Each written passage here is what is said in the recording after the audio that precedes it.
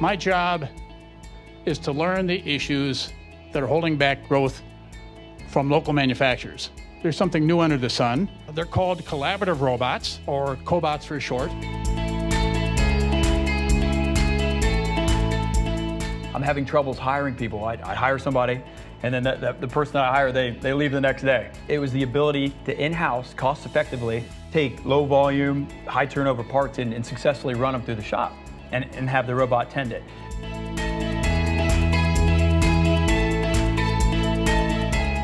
Buying the robot's easy. Programming it is very easy. The struggle is streamlining it into your processes. How do I do my production planning with that now? Because it's different.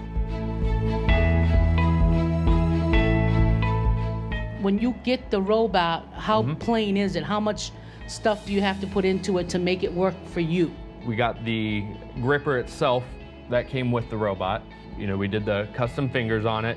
We designed and made the part presenter.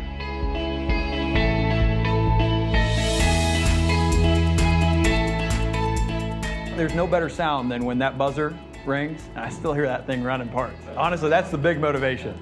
While we're all at lunch, it's still making parts. Or we're in a meeting, I hear it making parts, so I'm happy.